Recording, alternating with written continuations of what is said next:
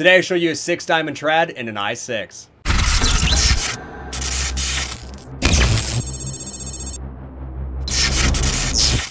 What's going on? Throw me a quick backstory on this I6. I got to meet Kevin in Windsor, Connecticut when we were doing the tournament up there with lax.com.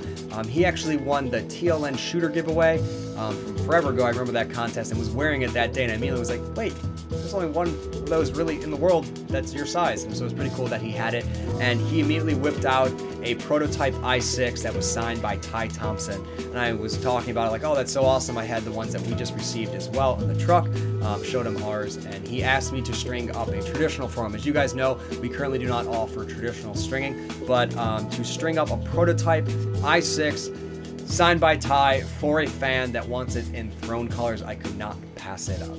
Here is Kevin's Thompson I6. As you can see, it's the prototype ones. It's not the bright white. It's kind of got the blue to it, and it has the awesome ball stop in it. This thing is just sick. He wanted a throne-themed traditional in it. Well, actually, you can see it's signed by Ty up here. Wanted a throne-themed traditional in it, and I wanted a way to kind of scream throne, but not overdo it, and also kind of bring like more Iroquois colors in. So we kind of got the blueness of the head and the purple of the ball stop playing off the yellow leathers, which I really, really love. These aren't released yet, the yellow throne leather, but they will be soon. It's got all white gut, black sides, black nylon, and white shooters. We wanted to keep it really clean, but still have the throne side, but also go kind of Iroquois Thompson Lacrosse colors.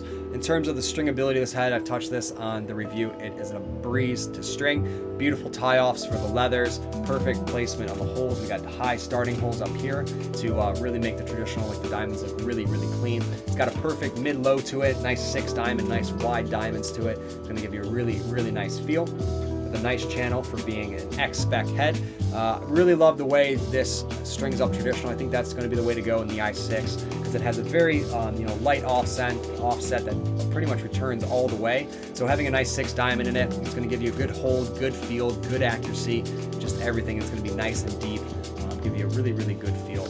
So that is for Kevin. Let me know what you think of Kevin's new I6 with a 6 diamond throne leather traditional in the comments below, and I just cannot wait to get this to him. I know he is very, very excited, and it was just a pleasure to be able to string up one of these or another prototype with throne theme for a fan. So that is everything. I hope you enjoyed it, and I'll talk to you guys soon.